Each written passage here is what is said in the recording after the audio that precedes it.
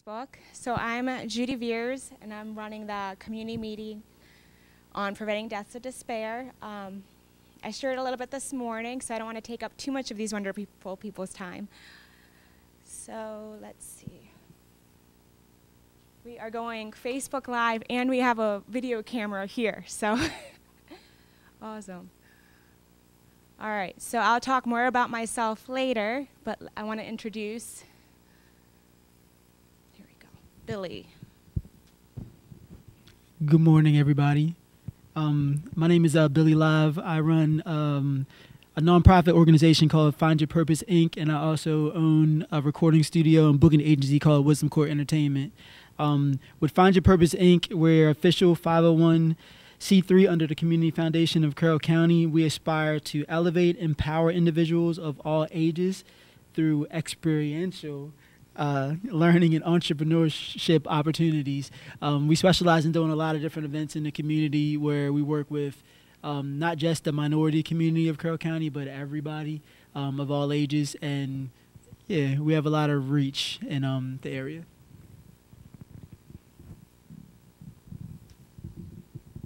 Hi, I'm Tina Thomas. I'm with the Infinite Love Project and BeKindSign.com and actionforkindness.org. Actionforkindness.org is a 501c3 through the Community Foundation of Carroll County.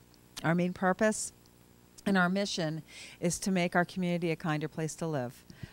And we do that through a number of means, primarily through the spoken word and through art, including, and some people may have seen them, the Be Kind signs.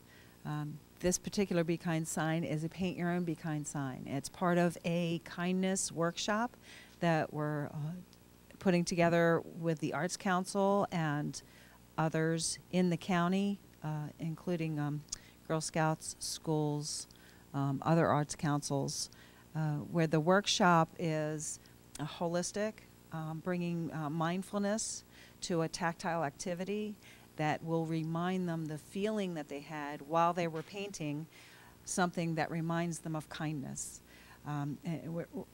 It's important to meet people where they are and bringing them into a scenario where they can let go and not worry about what's going on, and help them with mechanisms to remind themselves how to breathe and be mindful, help them not worry so much and be kind to themselves. Then they can be kind to others. It's like, be kind to yourself, then be kind to your housemates, and take it on the road.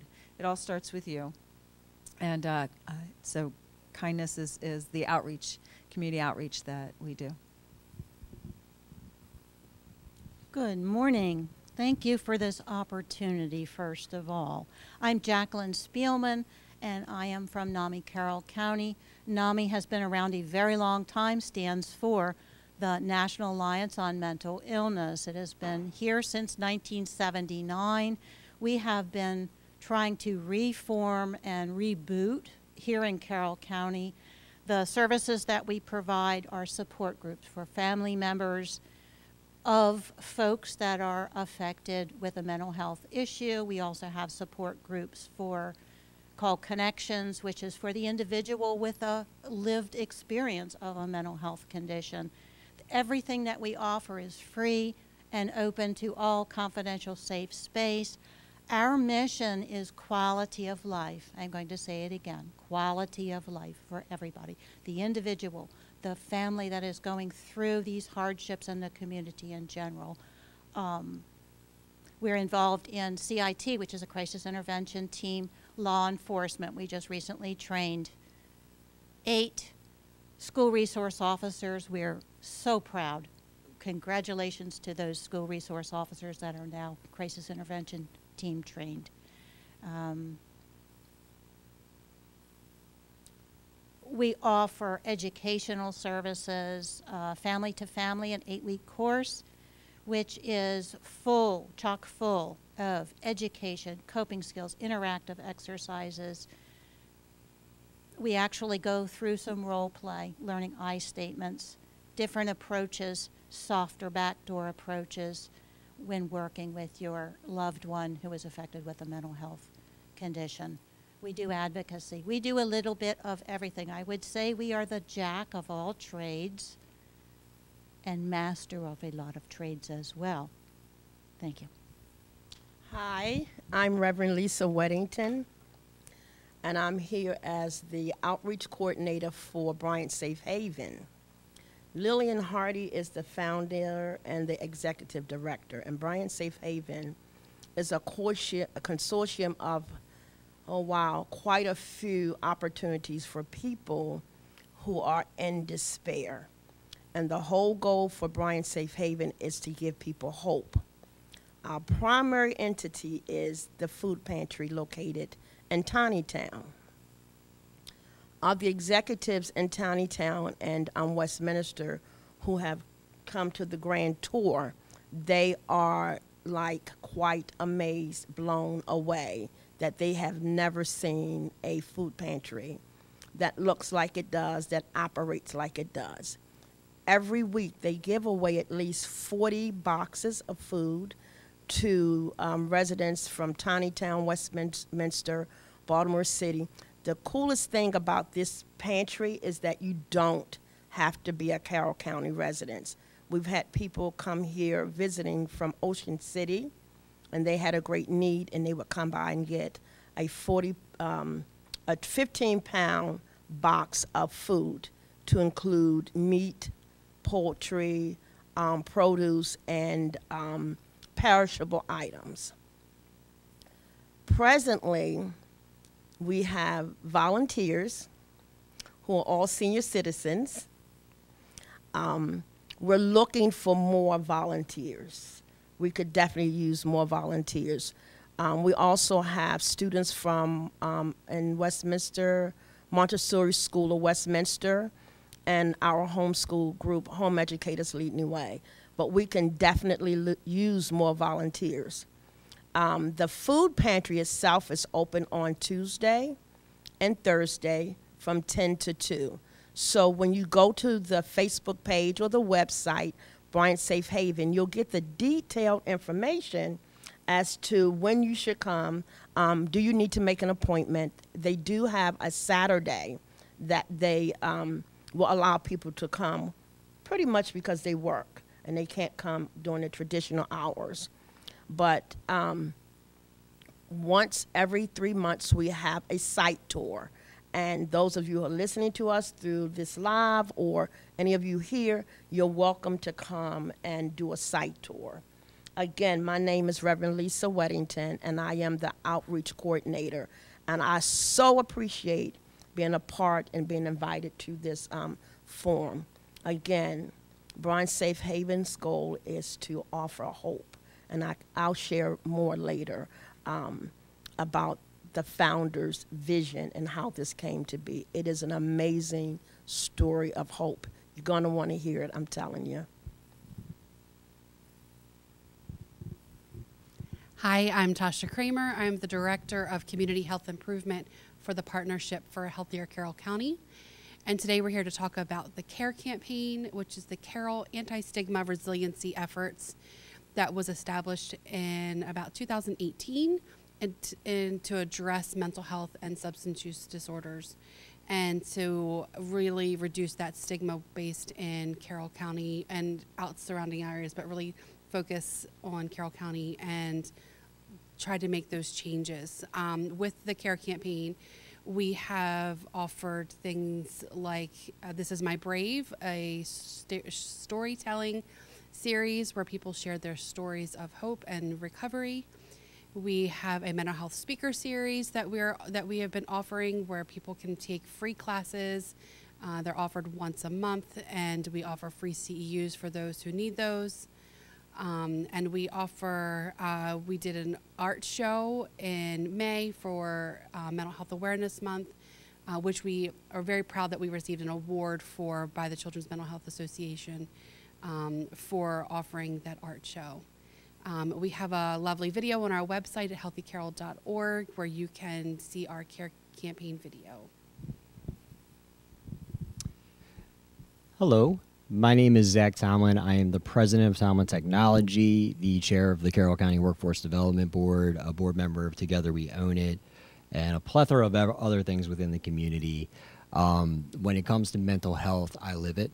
I have major depression disorder, I have general anxiety disorder, and I'm neurodivergent. I have ADHD. So one thing that's really important to me, I was also, and I guess this is the best reason for me to be here, I was a candidate for Senate, for state Senate. My main concerns were mental health, the drug epidemic, and neurodivergence. There is so much going on, as all these people can tell you. Any cracks within mental health that people had pre-pandemic, COVID brought that out and exacerbated it, and we are seeing that. I got into politics. I made a promise to my brother, who is in and out of active addiction. He's in recovery right now. He was on life support after an overdose, and when he was in recovery, we had about a 2-hour conversation about the drug epidemic. During that conversation, so much was said that was logical and put us on the right path. At that point in time, I told him that I promised him that I would get to a place where I could actually make an impact, work with these wonderful people, and really highlight that. Mental health is a tree that, from that tree, the symptoms we see mass shootings, we see the drug epidemic, overdoses, we see suicides, we see it. In fact, it impacts our community in so many ways, and the way the drug epidemic is going, we haven't seen the edge of the ripple yet. The rock has been thrown into the pond, but the ripple has not yet reached the end, and it's going to be a journey. So we all need to work together and get on this. So my goal for running for Senate was to get into that position and then work with all these people and try to make a difference that way. So that's my introduction. And I'm Billy's protege, so I'll throw that out there. So if you guys have anybody that you know that's struggling on the verge, that's suicidal or struggling with addiction, do you have anything you would want to tell them? Sure. Wait a sec. Humbled to be here. So, as I mentioned earlier, I have depression, which is a lifelong war. It doesn't go away. It doesn't stop. It's consistent. And I am actually, and I'm going to say this very publicly, in the middle of a relapse. You don't notice when you have depression, well, for me personally, you don't really notice that you are in a relapse until you're really into it. And the first step for me, when I was younger, I'll start when I was younger, depression, ADHD, there was this huge stigma around it. I was a bad kid. It wasn't, that's what I was labeled. I was a bad kid. I spent more time in the hallway than I did in the classroom because I would talk a lot. I wasn't a bad kid. I wasn't. I just learned differently, and people didn't understand that. When it came to depression, it was a shake it off mentality. It's not real. It's in your head. Everybody gets sad every once in a while, that type of stuff. And trying to get help when you're younger, and I'd say about 12, it was very difficult. One of the things we're talking about is through art. And art is so important to me. Billy can tell you, I started writing poetry when I was 12, and one of the first things I remember writing was, "Life is a journey that you're walking on your way to death. Pinch yourself, it's time to wake up." At 12 years old. At 12 years old, I was thinking about suicide. That should be so telling. So through poetry, I found a therapeutic outlet. And actually, it's kind of, I look back and laugh because, one of my teachers had found one of my notebooks that I left in class and actually reached out to my parents because, and still that stigma was there. Right now, being in the middle of a relapse, I'm telling you, I will bounce back. I always do, but it comes and goes. So when I was probably in my early 20s, I read a book, and I believe it was called Emotional Freedom. Don't quote me on that. and it opened my eyes. And this may sound callous, but it's not meant that way.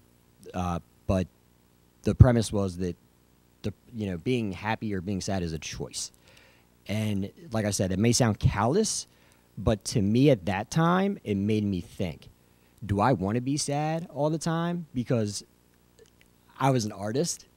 Some of my best, and Billy could probably tell you, because when I started rapping, rhythm and poetry, when I started rapping, a lot of my music was very down. It was very, depressed, and sad. It's just the reality of life. So when I read that book, Emotional Freedom, and it said, hey, you have a choice, I had to take a look at myself and say, do I really want to feel this way? Because everything that I did that my mind would tell me to do, like, you don't feel like working out, Zach. You don't feel like hanging out with friends. You don't feel like getting up for school. You don't feel like doing this. My mind would tell me every single thing to not do every single thing that I needed to do in order to get better. So when I read that book, it opened my eyes, and I said, you know what? Nah, I don't want to feel like this. I don't want to be sad. From there, I took a journey that started there and will continue the rest of my life. I've established routines and things like that. So one important part is communicating when you have depression, because depression is not just me. It's not just me. My entire family, all my friends, it impacts all of them. So you need to communicate with them, talk to them, let them know what you're going through. It's cool. It's fine. Like, it is okay not to be okay. I know that's a cliche now, but it is so important that you understand that, because that's number one. You have to be okay with understanding that there's something going on. So during this, I probably realized that I was going through my relapse probably about 2 days ago, to be honest with you. It clicked. I was like, whoa, you're sleeping, you're oversleeping, you're not eating, you are, your brain's foggy. I got here a little late, for example. So as soon as I realized that, that's step one. And then step two is getting everything your mind tells you that you don't feel like doing, you need to do it. So I started working out again. Now I'm eating right. Now I'm making more time for my friends, things like that. And at 20 years old, I did try to kill myself. I took a bottle of Tylenol PMs, and I hopped on like 30, whatever it was, 31. And it's kind of metaphorical or whatever, but I drove past a graveyard as I was driving. And I looked over, and I realized that's where you're going to be. And I pulled over and just started throwing up. And luckily, I'm still here. I have no idea why I'm still here, but I am still here. And I thank God every day that I'm still here, because the things that I thought were the end of the world were not. And if I would have ended it there, I have done so much for our community, and I've done so much for, myself. And at 20, if I was gone, none of that would have happened. I would have never done and made the impact that I did on so many lives. So if there's one thing I can say, it's don't give up. Be self-aware.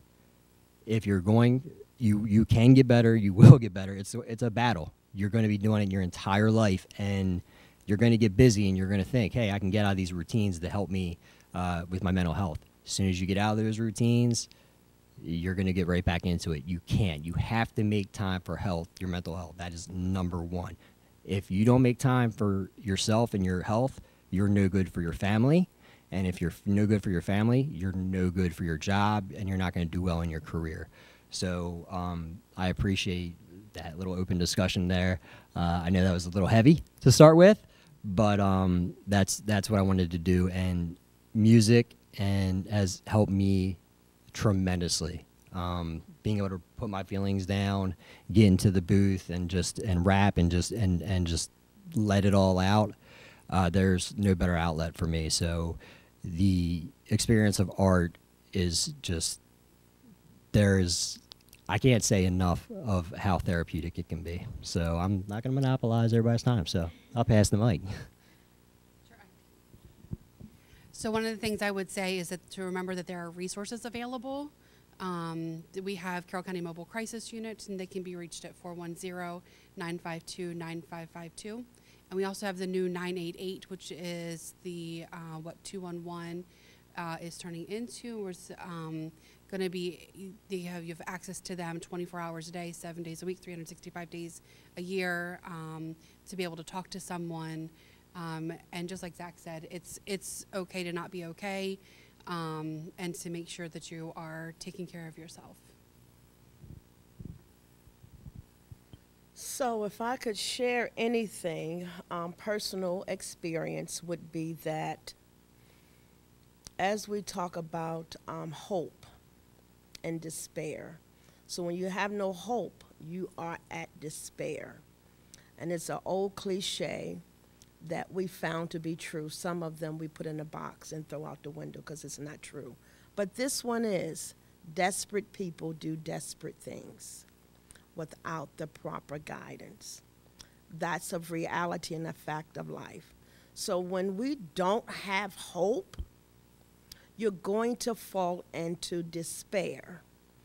And oftentimes we hear a lot about substance abuse. Typically, the whole substance abuse is a way people tend to use to anesthetize whatever is going on with them. For me, it's Tylenol. I suffer with anxiety, but I know that if I don't get my rest, it's going to agitate my respiratory condition. That's going to leave me feeling hopeless to accomplish the task for the next day, sometime the next moment, because I need to be able to articulate. I work with students, and a lot of them are looking towards me to be able to help them understand in very minute ways whatever the lesson calls for. So personally, for me, it could be Tylenol. It may not be heroin. It may not be oxycodone. It may not be any of those. Because, see, I believe the hype. In my day, Len Bias died the first time he tried cocaine. So I'm the girl who believes the hype. If you testify of it to me, I'm going to believe you. So I'm not going that route. I'm very teachable. But for me, it's Tylenol. I haven't made the leap to Tylenol PM, but I understand that when you take medication, other than how it is prescribed, you are abusing the medication. So it's a slippery slope. For me, I retained a therapist. My therapist is helping me retain a psychiatrist.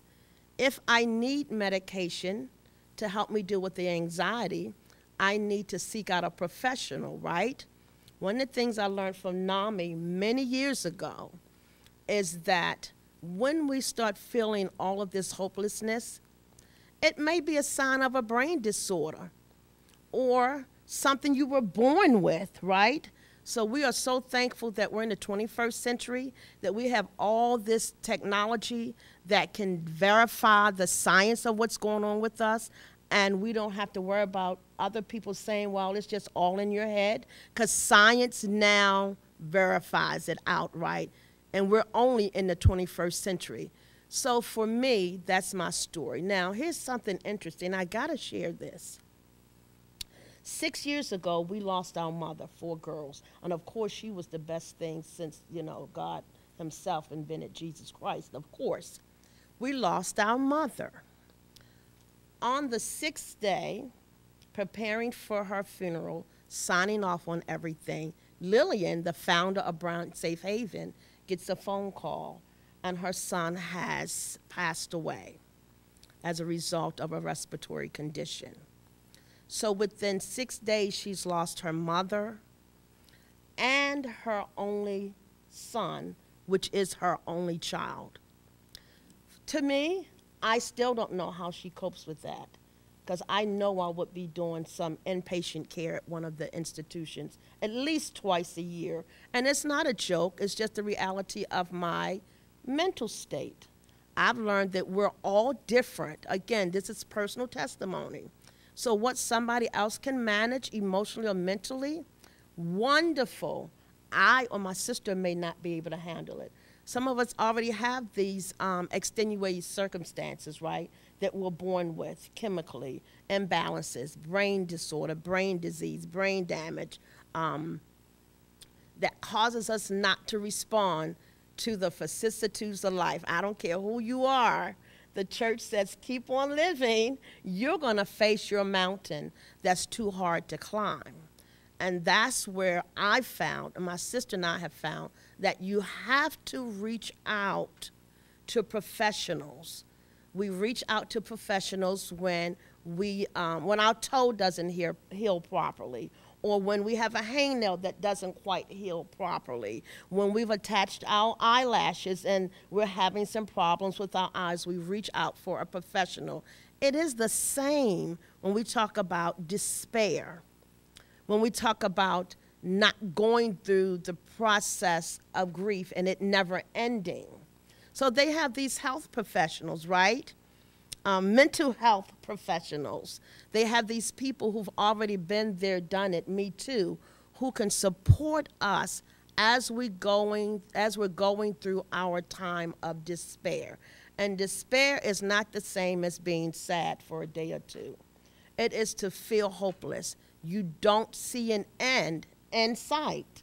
Therefore, if there's no end in sight, what difference does it make to even continue? Last story, I don't know if you all remember Rick Warren, The Purpose-Driven Life.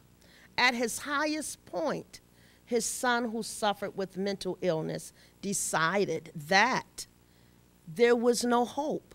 So he was in the depths of despair, and he committed suicide. But in his letter, he said, there is no hope.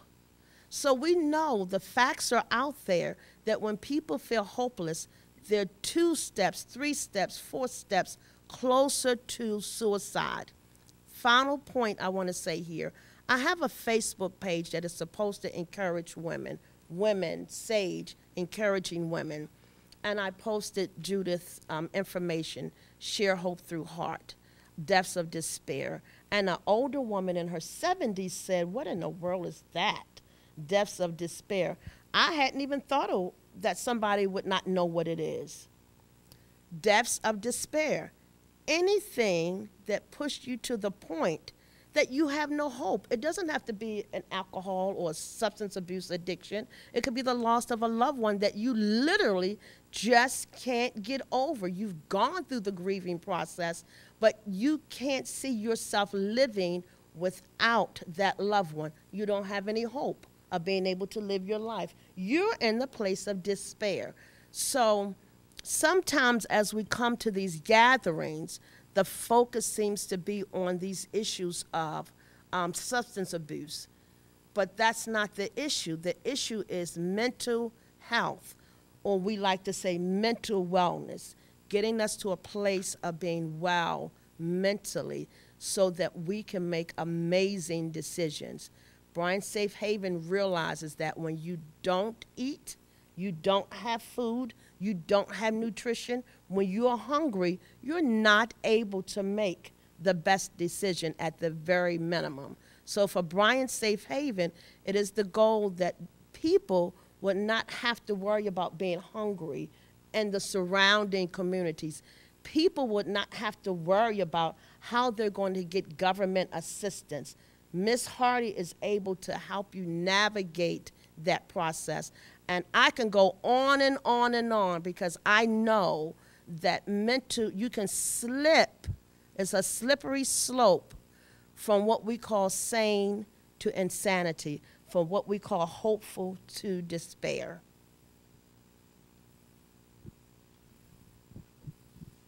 Back to the question of how would you address that if someone is suicidal? It's a very, very deep, profound discussion, and I would say one is to make sure that you are in a place where you could spend that time and energy with that individual. I heard you say all of you have, the theme has been hope and having hope. And in NAMI, that is our last principle of support, is never give up hope. Suicidal thinking is a very temporary state. That person that is feeling suicidal is very ambivalent if they have one person to intervene, to say, can you tell me about it? What can I offer you right now on a personal level? And you really do need to spend that time and energy with that individual. If you need to call emergency services, that's okay. Everything that you are doing is being available. And I can assure you, I mean, just from my experience in the past 5 years, plus, I mean, even in the critical care when I worked in the hospital, when a person was feeling suicidal, just having a person to have a pair of ears to listen and the presence. And I'm talking about your 100% presence. You could just sit on the edge of the bed and let them cry, let them shout, let them throw tissue boxes. I've had tissue boxes thrown at me. I mean, whatever it is that's going on with that person, allow them that. And then get them whatever help, but in the moment you're offering yourself, your spirit, and your heart. And I can assure you that is huge in the moment.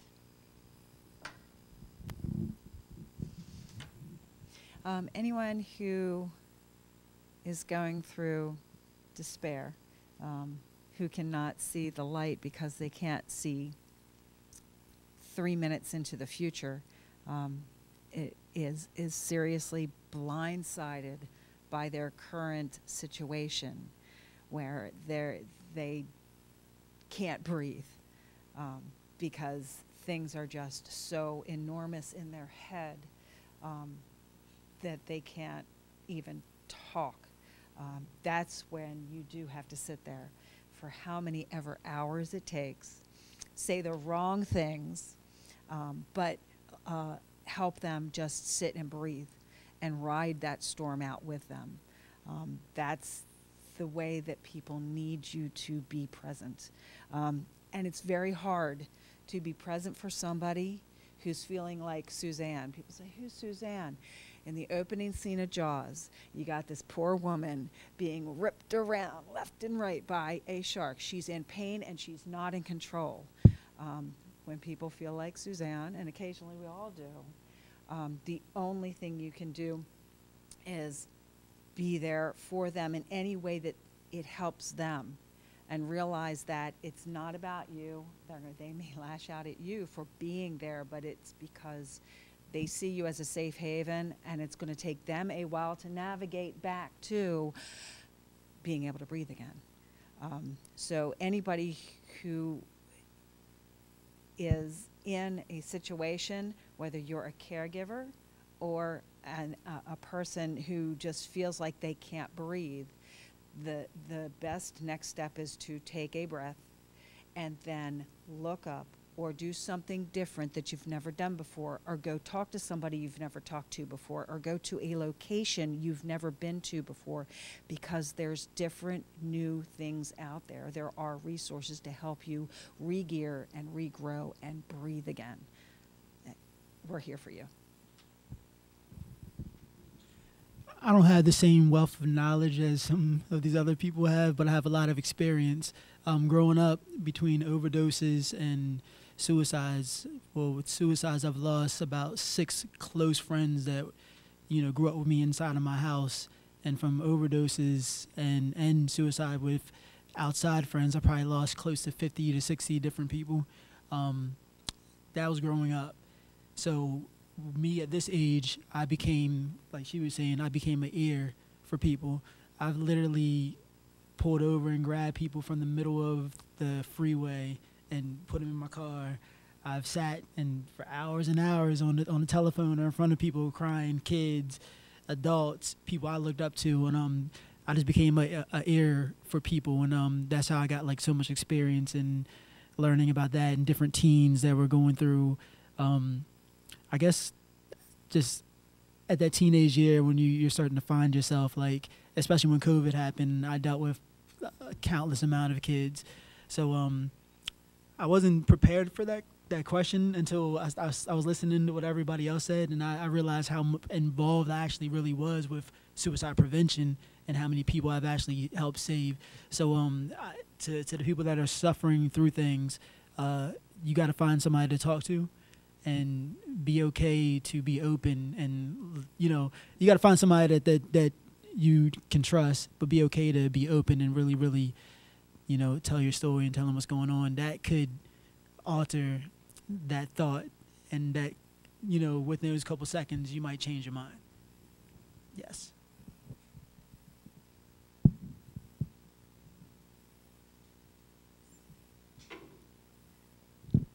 Well, I wanted to thank all of you so much for coming and sharing. I hope somebody ends up watching this now, and probably a lot of people later. So I guess to answer the same question, I've been suicidal, and what stopped me was my neighbor, who I was friends with, his sister, he passed by suicide in 2003. And so fast forward to 2011, sorry, I can arrange a meeting. I'm like, I like being behind the camera so much. Thank you. But so 2003, after the funeral of my neighbor, my dad said, this is the worst thing that can happen to a parent. And that kind of just resonated.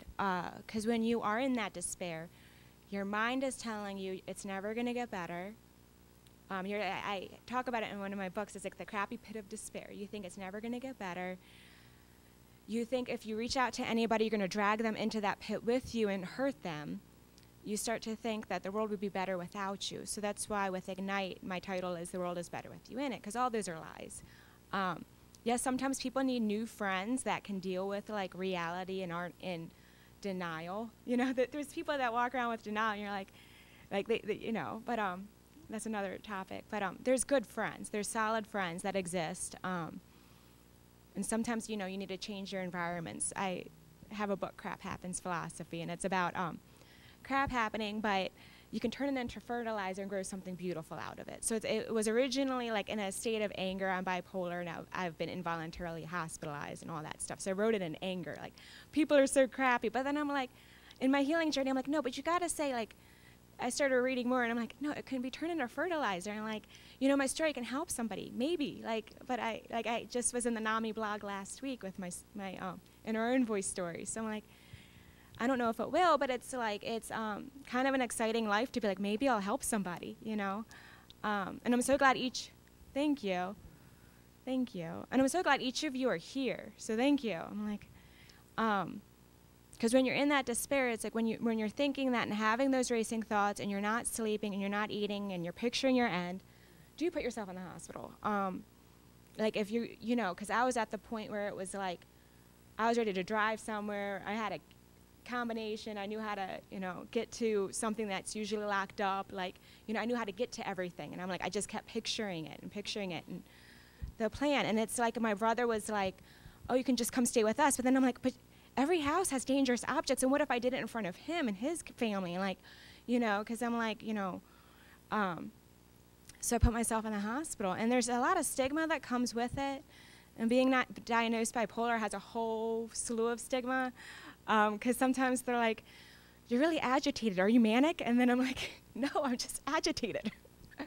So there's this whole part is we are beginning to normalize the conversation. We are.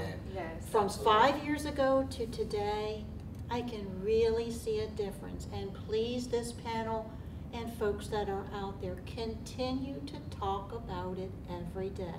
Don't just ask somebody, how are you? How are you really? Mm-hmm. And listen for the answer. And you're going to be really surprised at how people are going to answer. I bet you that I would feel absolutely certain that the majority of the people in this room have thought about suicide at least once. Because there are so many things that happen that make us feel like we can't cope. And the topic's thank you. And the topic's often mental health, and I'm kind of like, maybe it has to do with our culture too. Like, the American dream is a little bit like unachievable by the vast majority. It's like, you know, hand-me-down clothes. I did buy this shirt for my "The World Is Better With You" in it for my birthday, but almost everything I wear someone gave me. You know, but it's trying to keep up with the Joneses. I was like, yeah, you know, but it's. And for what? And for what? And Really? something that, talk about normalizing the conversation, and Billy can probably speak to this too, because I mean, look at the dude, he's super tough. But as men, boys, we're told, you know, you're not allowed to be weak. You're not allowed to cry. You're not allowed to do this. So you're not allowed to do that. So most of my friends, my closest friends, are women, because they have been there for me. They've always been there for me to listen. I felt comfortable talking to them, and I love them to death. They know who they are. But yes, so normalizing the conversation. We have a culture of toxic masculinity, and it's ridiculous. It's absolutely ridiculous. And you know, a lot of people, very influential people in the area. You know, at one point in time, we had a men's group, where we could actually go in a safe space and talk about these things. And people in this room, you know, were very influential, very important, and you would never think in a million years that they were dealing with this stuff. But we were able to open up and talk about this kind of stuff, and that conversation needs to happen among men, because you know, that stigma that we're tough all the time is just total crap. And like I said, you know, someone like Billy, like Billy, you know, raps. I, you know, rapped, and I'm still waiting for that 16, by the way. But you know, especially like coming up and being a rapper, it's like, no, you can't have any weaknesses. You just got to be tough all the time, and it's not real. It's not true, and us as men, we gotta change. We really do, and we gotta continue to change. And the next generation's making me happy to see the acceptance, the love, the, you know, and I want to keep seeing that move forward, because we're all individuals. We all, my trauma growing up, I was upper middle class. My family, we didn't hurt for money. My father worked very, very hard. However, I was not accepted by those that were upper middle class. My friends were Billy, and you know, the people that less fortunate. So what was my trauma compared to their trauma? I had no trauma in my mind, you know, but I did. It just was not their trauma. And the you know, again, like, oh, it's a cut, it doesn't hurt. You know, that person lost their arm. What am I supposed to be upset about? No empathy. Right. Zero empathy. It doesn't matter. Like, you know, trauma to you and trauma to someone else, it's still trauma. And so never compare yourself or your trauma to someone else's, because that's what I did for a very long time, and said, why am I complaining when there are people starving? Why am I upset when, you know, I have all these things going for me? I have no right to be. That's not true. I do have trauma, and I'm dealing with it. And so I just wanted to bring that up, because that's incredibly important for men and for boys. You know, it's okay. It's okay to be open, express your empathy, you know, and be caring. And I guess they call that my feminine side. Okay, let's do it. You know, and also hey, I'm all about it. Also the wordage, weakness. Weakness is not a weakness. Weakness is vulnerability. So let's use the right word. What we see is you are strong for sharing this stuff, where some people say, oh, but I'm weak. You're not weak. Amen. You're strong, Yes, ma'am. because you're sharing your vulnerability. So what I hear, this is what I hear being shared here, that we don't have to be tough. I said that one time to my therapist, I don't want to be tough. I always was considered the tough guy. I want to be strong. So There's a scripture that says, in our weakness, we are then made strong. But if you're trying to be tough, nobody even can sympathize with you because you're the tough guy. At what But cost? at what cost? I want to just say this for time's sake. Like, tag, and share if you're watching the live, right? Yeah. Like, tag, and share. Because the whole purpose of this event here is not for those of us who are sitting here, because we are the support resources. We want you all to like, tag, and share so that others in the community can help us raise awareness. True, Margaret Mead said, anything that has ever been done in a big way has been done by a very small group of people. So we can just take this small group here on Facebook Live, but you gotta like, tag, and share so that the message get out there that there is no longer a stigma behind wanting to be mentally healthy. We call it mental health, but we're sick. Right? And everything is energy. And everything is energy. Ebbs and So flows. every organization here is a beacon of hope, because that's what this session is all about. Hope. Every organization serves as a beacon of hope, almost like an inoculation, right? It gets you ready for whatever is coming. Like this gentleman said, that you yourself, oh my God, I just can't get over NAMI over 18 years ago, letting my students know this one guy, peer to peer NAMI said, he was in his 30s then, but he realized at 12 on the stage during his speech, something was not the same.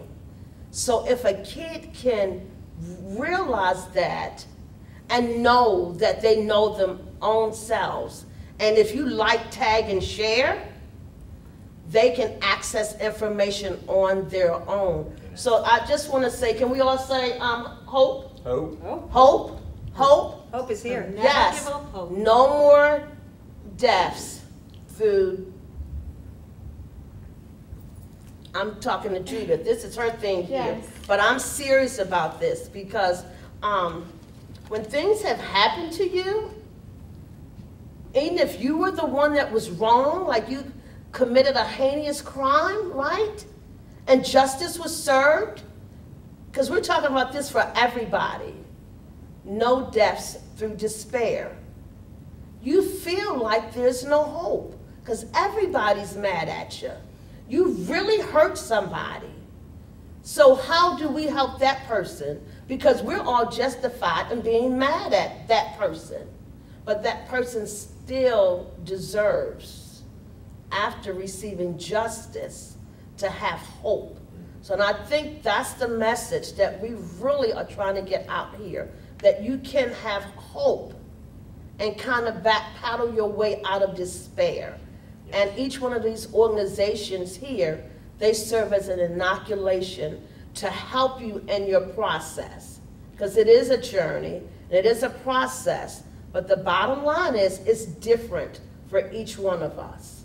And again, I so appreciate you allowing us to come here and share as a group. Thank you. Let's give a hand to Judy. Yes, And thank you to all of you. This was amazing. I hope we can go Facebook Live, and also, we are going Facebook Live, but I also have another camera I hope to edit. So the goal is, so I think like a writer, and I actually do like being behind the camera, but if we're writing a story, our goal is to have a chapter on a time when there were deaths of despair. What? People did what?